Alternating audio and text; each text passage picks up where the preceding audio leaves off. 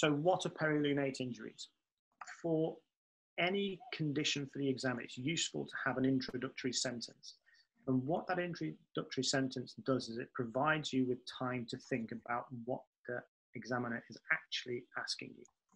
So the way to answer this question is to say that perilunate injuries are a dissociation of the lunate from the carpus. And that tells the examiner that you know what you're talking about, and it gives you time to think about exactly what they're asking. Perilunate injuries are reasonably uncommon. They're invariably a high energy injury, and they have a combination of ligamentous and bony components. And they are an example of a complex carpal instability. Now, I'm not going to go too much into carpal instability this evening because that in itself is an hour's presentation, but I will touch on it a little bit to be able to explain perilunate injuries within that context. So why are perilunate injuries important? Well, the first reason is they come up in the exam, so that's why they're important. But they are injuries which can be potentially devastating to the hand and wrist, but can appear reasonably innocuously on a radiograph. So this is a PA radiograph of the wrist. The more eagle-eyed amongst you will have already spotted a diagnosis, but you can imagine that this is easily called normal by somebody either in a rush or who's inexperienced. And it's another lesson that in the exam, when you see a radiograph like this, ensure that you ask for the lateral. And here you can see that the lunate is perched on the edge of the radiocarpal joint. So the capitate is in purple and the lunate is in red. And you can see how these bones overlap on both radiographs. Why are these important? Because 25% of these injuries are missed at presentation. So 1 in 4 of these potentially devastating injuries to the wrist are missed. Why is that important? Well, there's good evidence to show that if you delay reconstruction of these injuries, their outcomes are worse. So how can you stop yourself missing these injuries both in practice and for the exam? Well, Galula, who was a radiologist from America, provided us with Galula's lines. And these are 3 lines which are smooth and unbroken and continuous. And the first line is drawn along the proximal edge of the proximal carpal row. The second line is drawn along the distal edge of the proximal carpal row. And the third line is drawn along the proximal edge of the distal carpal row. And these 3 lines are Galula's lines. If you draw these out or you say that you're looking for them in the examiners will know that you're being thorough. We have a normal PA radiograph of the wrist on the left, and you can see that Galula's lines are easily visible. On the right, we have the PA radiograph from the perilunate dislocation, and if we draw in Galula's lines, you can see that they are not smooth and they are not concentric. So how can we classify perilunate injuries? So in 1980, Mayfield described his classification of perilunate injuries. And originally Mayfield's classification was purely a soft tissue classification.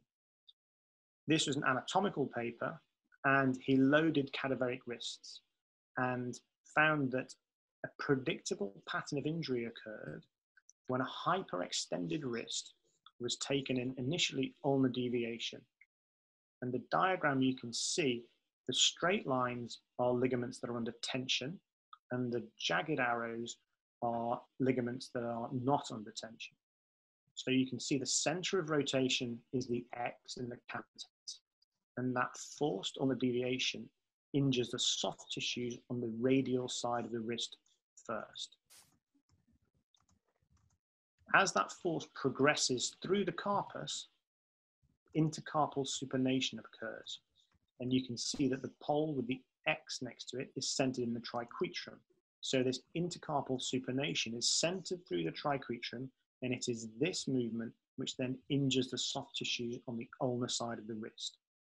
So if you remember that a soft tissue perilunate occurs with a hyperextended wrist, which is ulnar deviated with intercarpal supination, you've advised the examiner that you're aware of not just the classification, but how the mechanism of the injury works.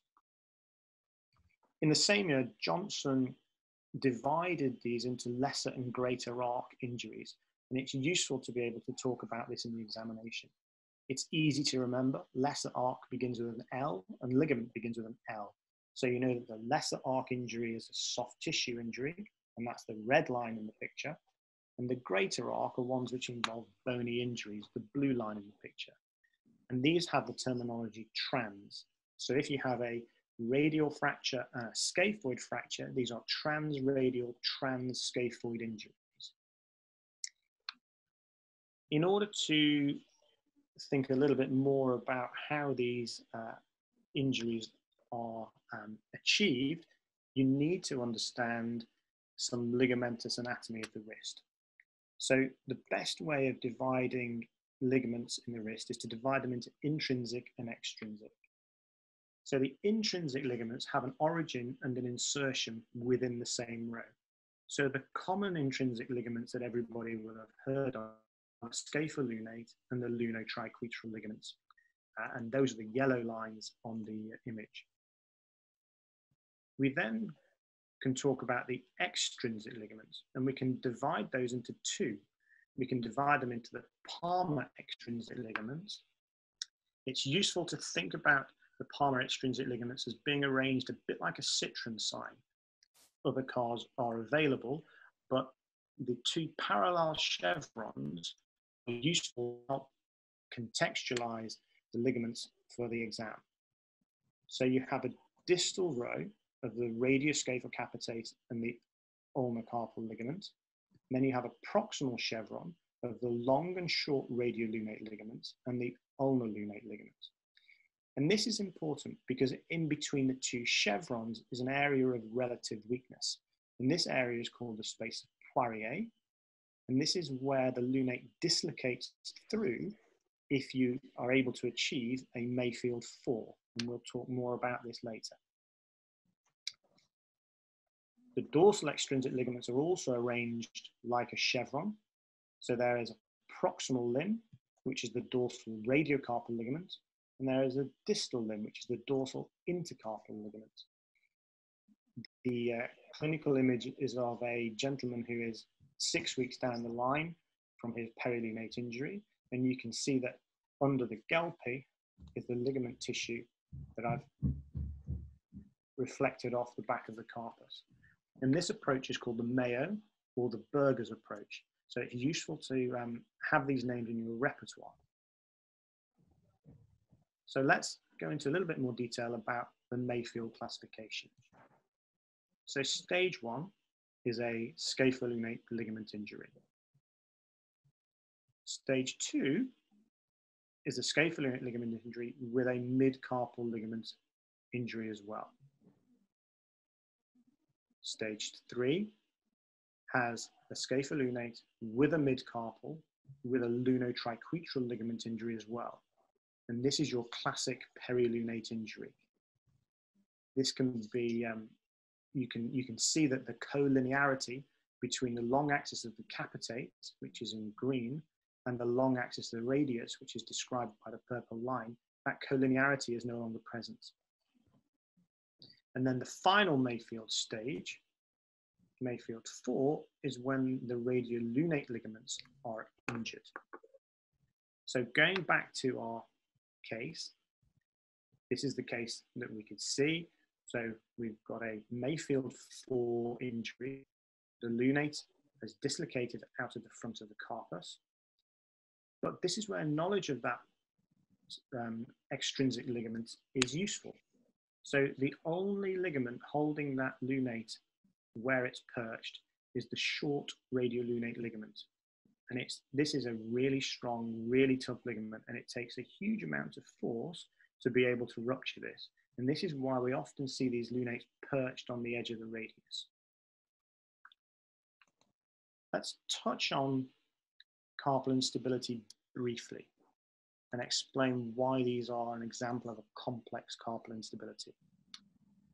There are four main types of carpal instability. The one that I'm not going to talk about today is the adaptive carpal instability that you see after malunion of the distal radius commonly. So that leaves us with three more. The first type of carpal instability is that of carpal instability dissociative. And that is where you get an instability between bones in the same row, most commonly proximal carpal row. So this is an example of a scapholunate or a lunotriquetral ligament gives a carpal instability dissociative. The second type is a non-dissociative carpal instability.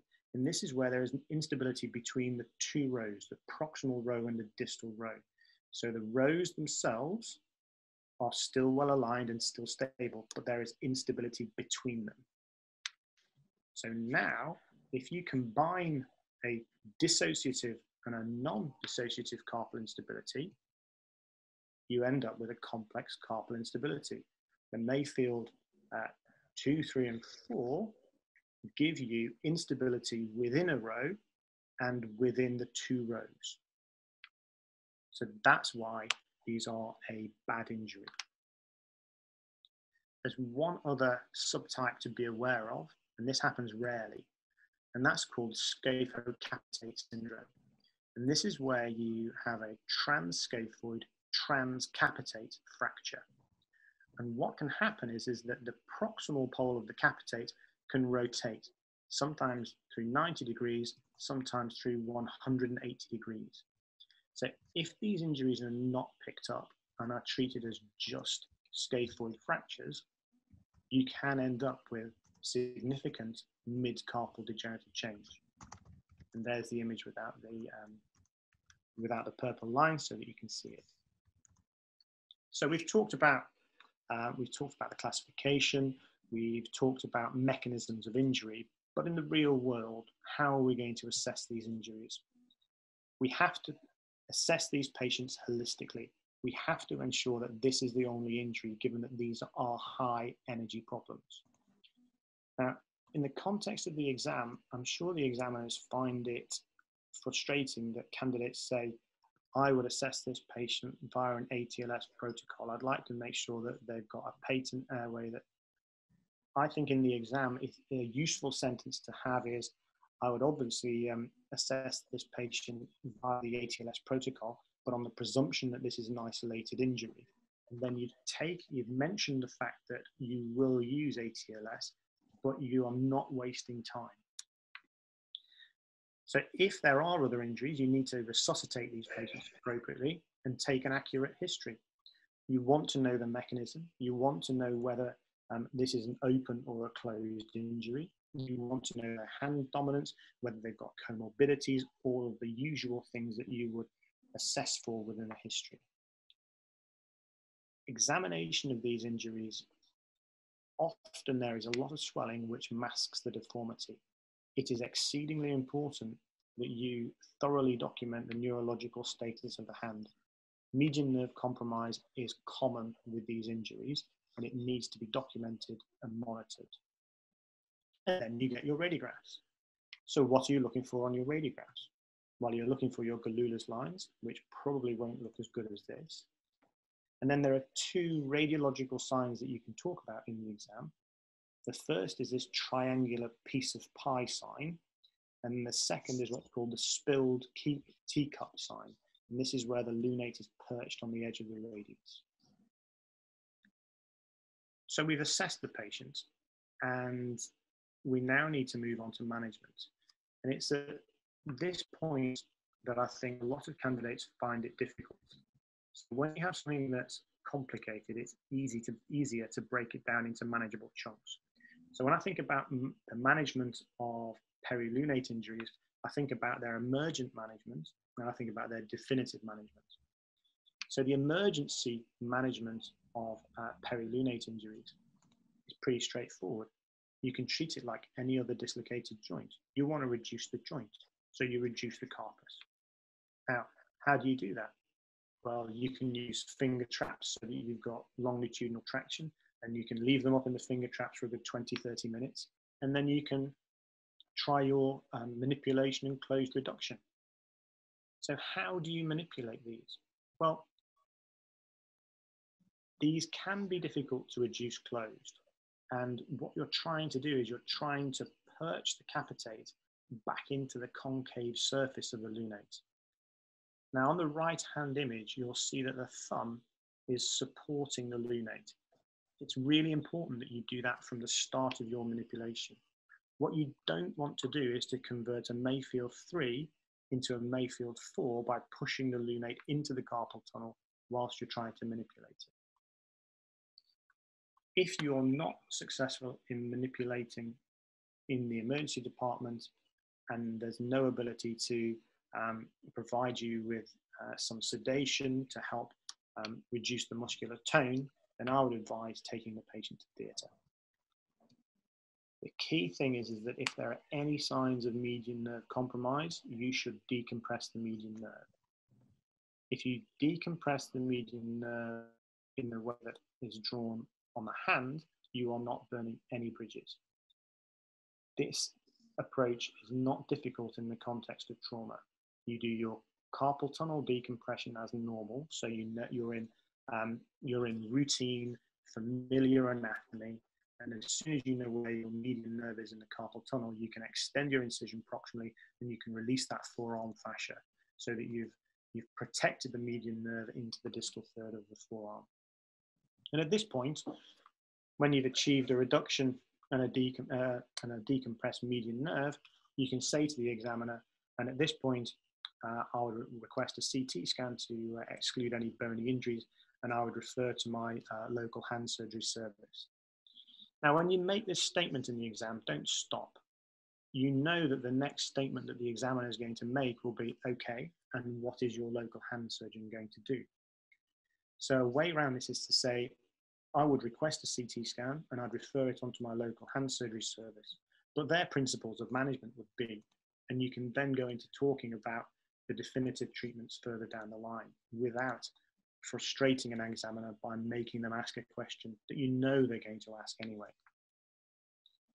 In the courses, it's at this point where I get lots of questions about what if this, what if that, I'm in a DGH in the middle of the night, what do I do? So I've distilled emergency management down to the 6 common endpoints. So if you've reduced it in the emergency department and there are no median nerve signs, observe the patient as an inpatient. So admit the patient, elevate the hand, and keep an eye on them. If they're reduced in the emergency department and they have persisting median nerve signs post-reduction, then I would advise, and our unit's protocol is that they have a median nerve decompression expediently, i.e. that night. If they're not reduced in the emergency department, then they go to theatre for reduction. If you're in a theatre scenario and you've achieved a successful closed reduction in theatre, I would advocate decompressing the median nerve. You have either an anaesthetized patient or a patient with a peripheral block-in. What you don't want to happen is for you to then go into the recovery room and find that post-reduction, they've got median nerve symptoms. So whilst they've got their anesthetic on board, decompress their median nerve, you've made them safe so that their definitive treatment can be planned appropriately. Say you can't achieve reduction and they've got a Mayfield 4, so the lunate sitting perched. This is straightforward. You're going to do a palmar approach, exactly the incision that I've shown. You're going to decompress the median nerve, and that will take you down onto the front of the wrist, and you can put the lunate back in. If you have an unsuccessful closed reduction and it's a Mayfield 3, so the capitate is dislocated dorsally, I would approach it palmally to start with, because I'm going to want to do a median nerve decompression. So I'd approach it palmally, decompress the median nerve, find the soft tissue injuries in the front of the carpus, remove any interposed soft tissues, and I can then directly control the lunate whilst I'm reducing the capitate into it. Now, if I can't achieve a reduction through the front, I can open the back and I can put a McDonald's in, and I can lever the capitate back in. But if I go through the front first, I may not need to do my dorsal approach. But if I do the dorsal approach and reduce it that way, I'm definitely going to want to decompress the median nerve. So emergency management, I think, can be distilled into those 6 outcomes. So let's move to definitive management. And if you remember these 4 things about definitive management, then you've covered all of your bases. So what do you want to achieve with your definitive management? You want to reduce the lunate in the carpus. You want to hold the lunate reduced. You want to reconstruct the injured structures around the lunate and protect the repairs until they heal. So if you state these are the principles of definitive management, you've explained to the examiner that you understand what you're trying to achieve. So Palmer approach. So I have to thank Ramon for this image. It's a beautiful image. This is the approach that Ramon has done through the incision as marked. You can see he's released the transverse carpal ligament and decompressed the median nerve. This is the common flexor mass, which is retracted radially. And this here is the interval between the common flexor mass and FCU and the neurovascular bundle. And what you can see here is this rent in the soft tissues. So that is the space of Poirier. The lunate had dislocated through that rent, and he'd reduced it and then taken the photograph. So this approach can seem quite intimidating, but if you do your median nerve, your carpal tunnel release first, and then extend proximally, you know where the median nerve is, you know that you're safe, and when these are fresh trauma, the interval between FCU and the common flexors is easy to find and is easy to develop.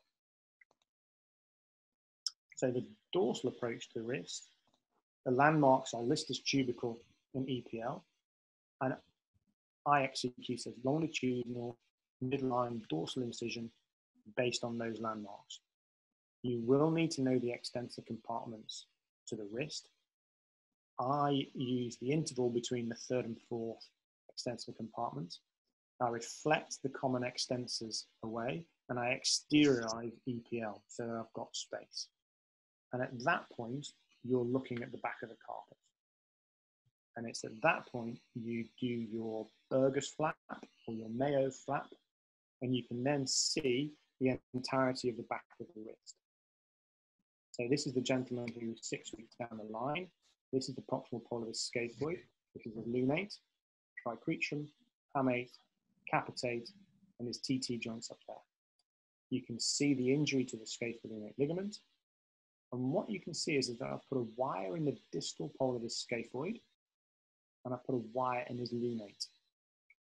And this is the first phase of the reduction that you're trying to achieve for the lesser arc injuries. Sighting these wires is quite important.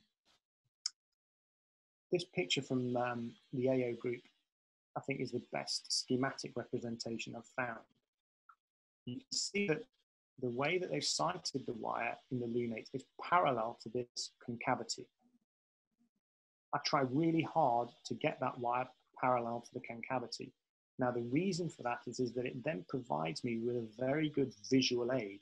If that wire is sticking up 90 degrees to the long axis of the forearm, I know that my in a reasonable position without taking the radiograph. The image on the right, you can see how much I've bent those wires to achieve the reduction. You can now see that the scapholunate ligament is opposing where it needs to be on the lunate. And you can see that these wires have changed position. In the AO manual, you'll find them talking about clamping these bones to hold them together. You can do. Another neat trick is if you've got the wires in a position like this, you can then just bend these wires around themselves, a bit like you would for a tension band, and that will help to maintain this reduction. So once you've achieved this temporary reduction, what do you do next? So what you're looking to achieve is a wire construct a little bit like this. So when you've got your joysticks in the right place, you've got the bones reduced, the first wire I put across is a scapholunate wire, and that protects my scapholunate ligament. I then put a triquetrilunate wire in. This protects the repair of my lunotriquetral ligament. And I then put a scaphocapitate and a triquetrohamate wire in so that I've locked the mid-carpal joint. So the distal carpal row can't force the proximal carpal row to move. And once I've got this construct in situ, I can then do my soft tissue reconstructions, be that suturing of mid-substance tears or putting anchors into avulsions and suturing ligaments back down to bone. For greater arc injuries, fix the bones first and work proximal to distal. So if you've got a transradial transscaphoid injury, fix the radius first, then the scaphoid. If you've got a transscaphoid injury and the radius is fine, fix the scaphoid first before you put any stabilizing wires into the rest of the carpus. Transscaphoid fractures tend to displace more and can be a little bit trickier to fix than, in inverted commas, normal scaphoid injuries. So use the instability in the carpus to enable you to see the scaphoid better and to be able to achieve a better reduction. Here you'll see that I've put 2 microarchitrav screws into the scaphoid because the first one didn't provide sufficient stability. And what that's meant is that there's not space for me to put a scapholunate wire in. And that's why I've put an additional radiolunate wire in situ to try to protect my soft tissue repairs more. So we've talked about management. What about the outcomes of these injuries?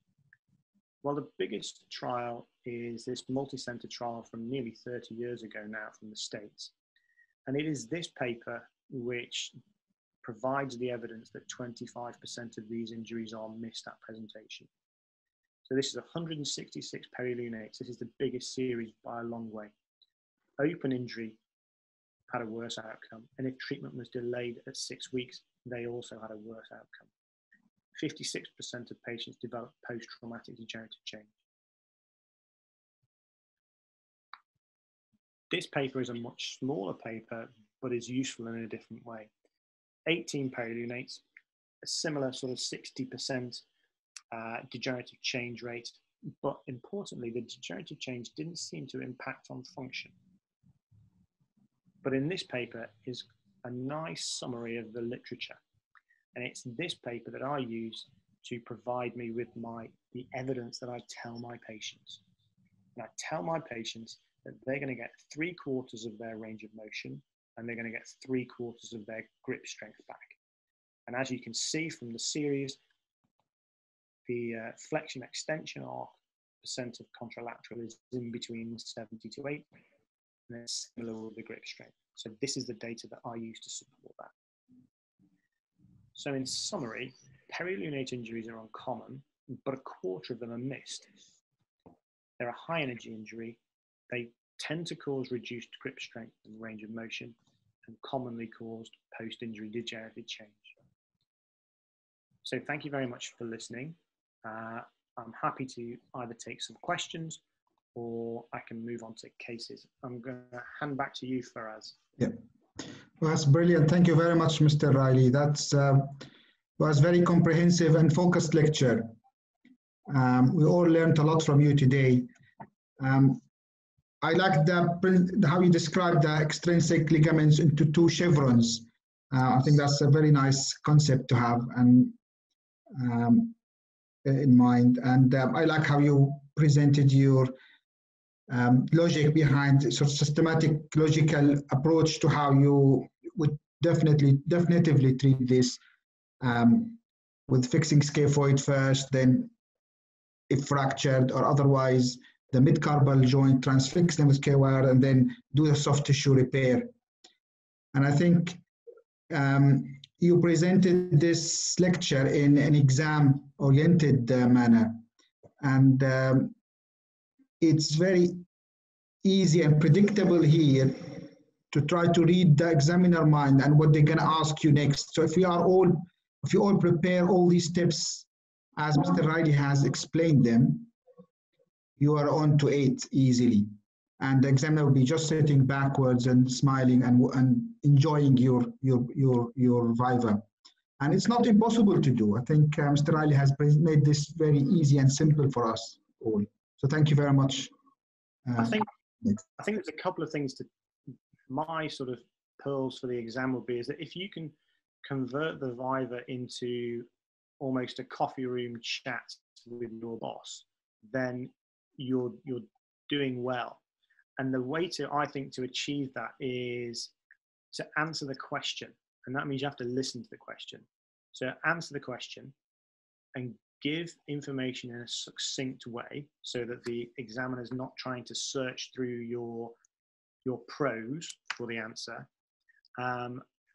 And if you can deliver information in an algorithmic way, then that makes it easy for them. And I think if you know, in certain instances, you know the question is coming. You know, if you say, I'm going to get a CT scan and I'm going to refer it to the hand surgeon. Or if you've got, you know, an osteosarcoma, you go, I think this is an osteosarcoma, so I'm going to refer this to my local sarcoma unit. You know the next question is going to be, so what's your sarcoma unit going to be? And they must sit there all morning dreading having to ask the question. So just take it away from them. Just say, well, the principles of treatment in the sarcoma center will be local staging, holistic staging. You know, I don't even know anything about sarcomas anymore, but you know, you're building in your algorithms, and that's the same for complex infection and all of the other things. There's no point waiting for the question. Absolutely, that's exactly what we try to emphasize in this teaching, that you need to understand why is the examiner asking this question, and just get straight away to the answer. And we try always to say, people, please, and that's when the Viva also, when you go on, get on to answering the question within 30 seconds, straight away to scoring points within 30 seconds, no more.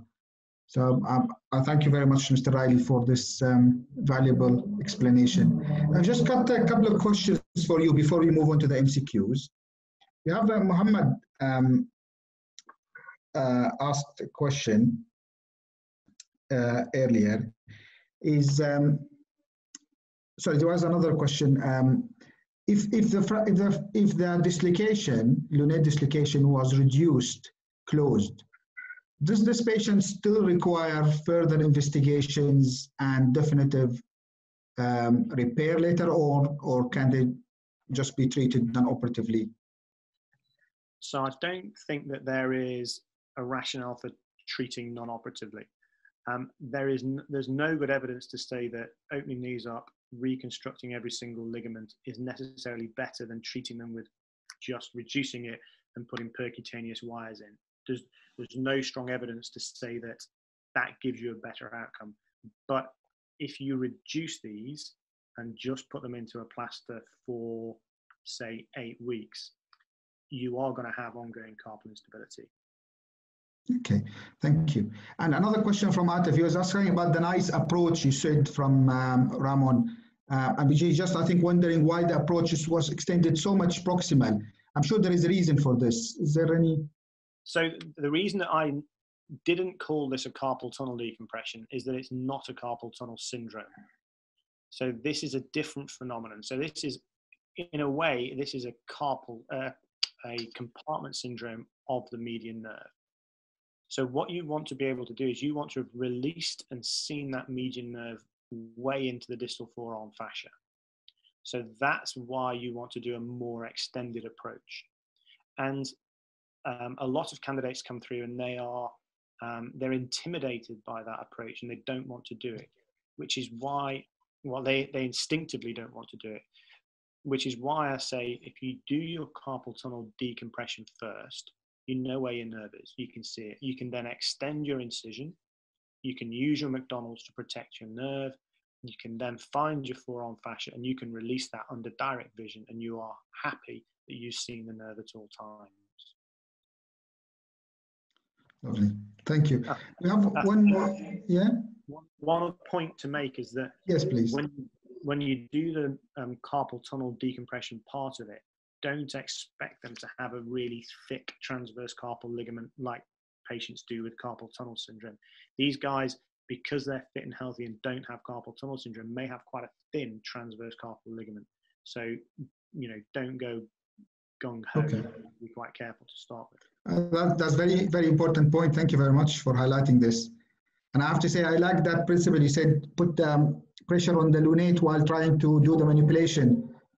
I think if you describe it this manner to the examiner in the exam, they will instantly know that you have been involved with these cases and you save surgeons. So it's very important.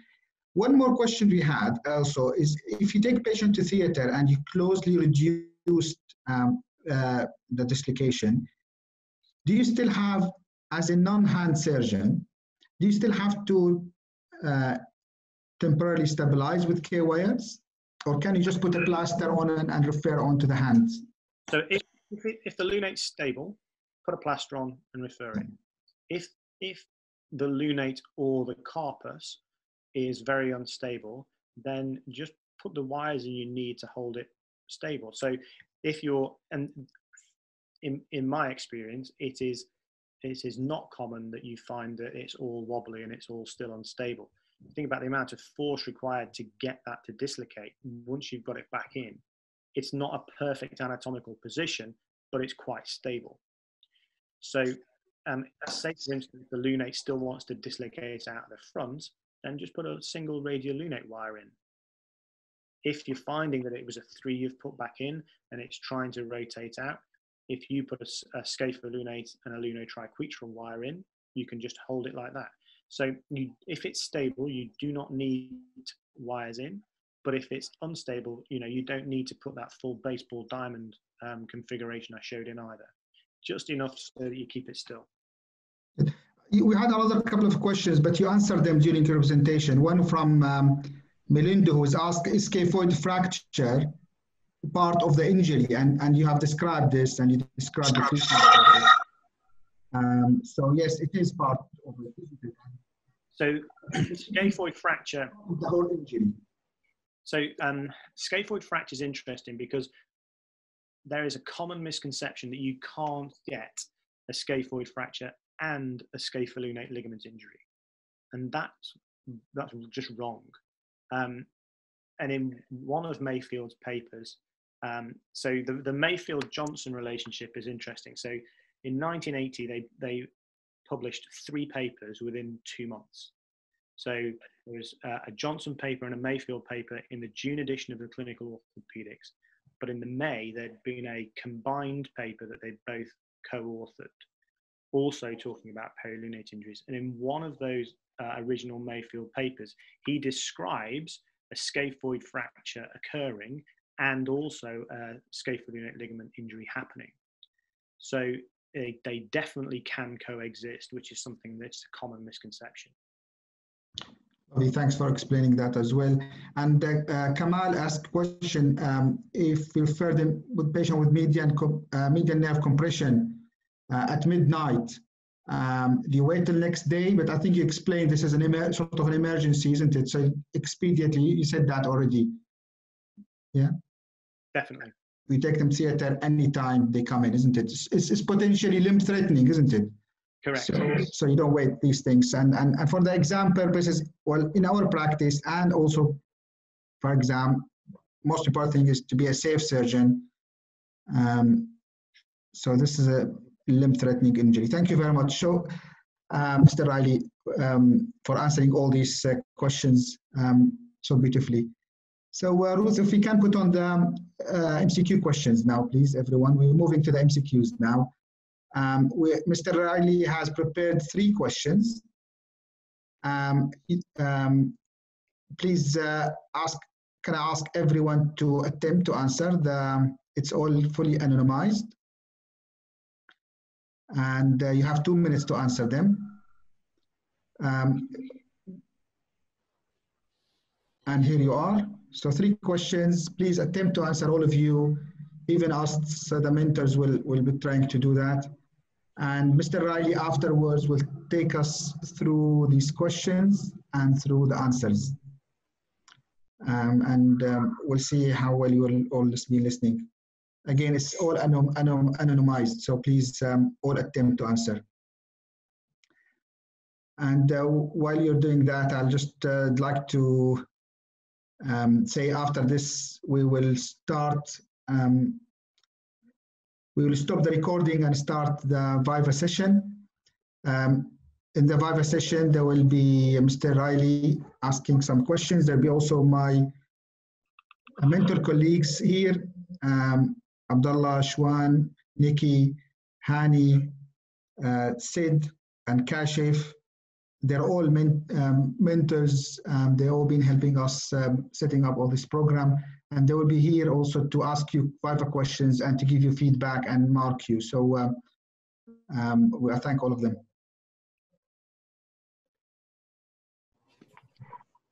Okay, just another 30 seconds to answer the questions, please.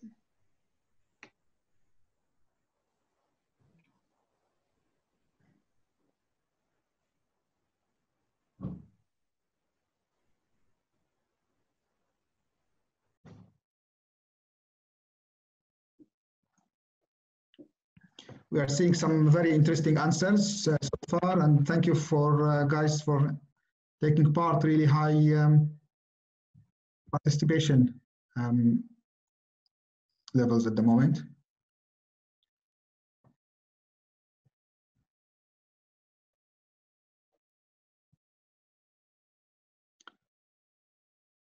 I think most of the questions are clear cut. One question is slightly a little bit more divided in between. So.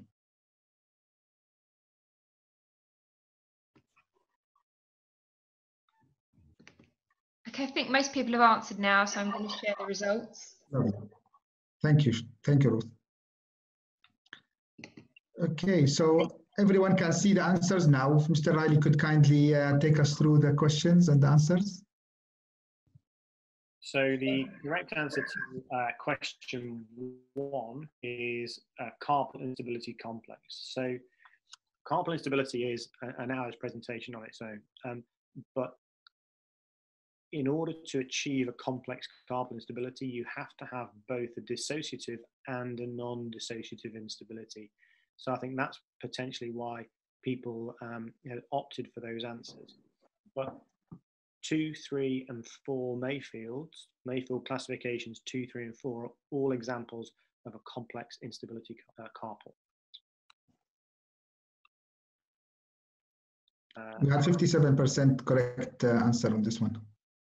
Which ligament is the injured when the lunate dislocates? That's a short radiolunate ligament is the correct answer.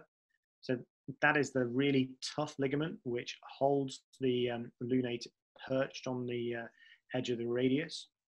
It's both of these questions, they're not pass-fail type questions. If you don't know these small facts for this Viva and clinical question, you're not going to fail.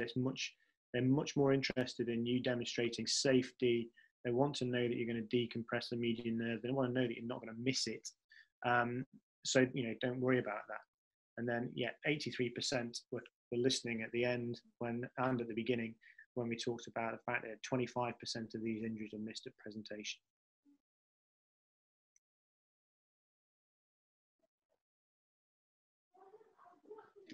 Nick, did you have a couple of cases that you want to discuss before we went on to the Viva sessions? Yeah, I'm happy to go through a couple of cases. Yes, please.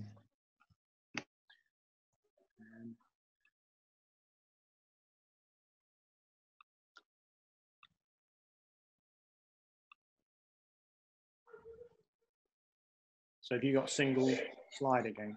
Yes. Good. So this is a mid-30-year-old chap who was involved in a road traffic accident. So you can see that he has a perilunate injury. You can also see from these radiographs, it's difficult to make out where his scaphoid is and where his lunate is. He also had a spinal injury, which took precedence. So he had a sort of pseudo-closed reduction and a median nerve decompression in the middle of the night. And then the spine surgeons got cracking with him. So we got a CT scan the next morning, and this kind of illustrates how badly these scaphoids can be displaced when they're trans-scaphoid injuries. So you can see from the coronal, this scaphoid's been flipped quite a long way. So the red line is his fracture line, the blue line is his midcarpal joint, and the pinky orange line is his radiocarpal joint. So once we were in a position to offer him definitive surgery, I went in and I fixed his scaphoid, and I commonly do this with 2 screws when it's a trans-scaphoid perilunate. I put a long screw in and he was still unstable. And orientating these scaphoids when they've been displaced so far can be quite difficult, but we were happy with his fixation. The wires, what I didn't mention was that the wires stay in for 8 weeks. To protect the soft tissues, they should stay in for 8 weeks, and that's why I bury them. Some people leave them proud, but I bury them. There's little evidence to say whether you should bury or not, but I feel that if I'm going to leave a K-wire exposed for 8 weeks, which is communicating with a joint, I feel that I should close the skin over the top of that.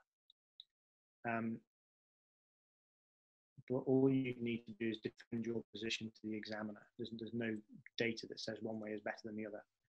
And this guy, United, he's gone back, he's achieved his 3/4 range of motion, and he's had the screws removed because there was a little collapse in the scaphoid and one of them ended up a little bit too long. So we've taken his screws out, and he's reasonably happy with his 75% range and strength. This is the complete other end of the spectrum. So this is the worst perilunate injury that I've had, and this was a gentleman driving a van who was hit by another van overtaking another vehicle with a collision speed of somewhere around combined around 100 miles an hour. So he had an open injury. The lunate was fractured, and part of it is here. This is the proximal pole of his scaphoid. So in the middle of the night, he had it put back in, and temporary wires used just to hold this carpus in a reasonable position. The eagle-eyed amongst you will have noticed his positive ulnar variance. So he had a radial head fracture as well. So he had a combined operation, firstly by me and one of our trauma surgeons who put a radial head in, and I stabilized his carpus. And then he had a free flap and sural nerve grafts to his median nerve, because as his lunate had dislocated, it had taken out half of his median nerve. So this is a horrendous injury to an arm. And the proximal carpal row was not reconstructable. So I had a long chat with him about what he would prefer. Would he prefer primary wrist fusion, or would he prefer a proximal row carpectomy, with a view to seeing how he did with his proximal row carpectomy, and then we could fuse his wrist later. So that was his image. That's at about 9 months. You can see the plastic surgeon's ligger clips from their flap, and you can see that at 9 months, because he's been using it, he's already started to get degenerative there. So I've subsequently provided him with a wrist fusion, which he's very happy with. But this is the other end of the spectrum of a perilunate injury. It's unlikely they'll give you one as bad as this in the exam. It's very unlikely, and it'd be bordering on unfair. But that's the other end of the spectrum of these injuries. Lovely, Mr. Ali. Thank you very much.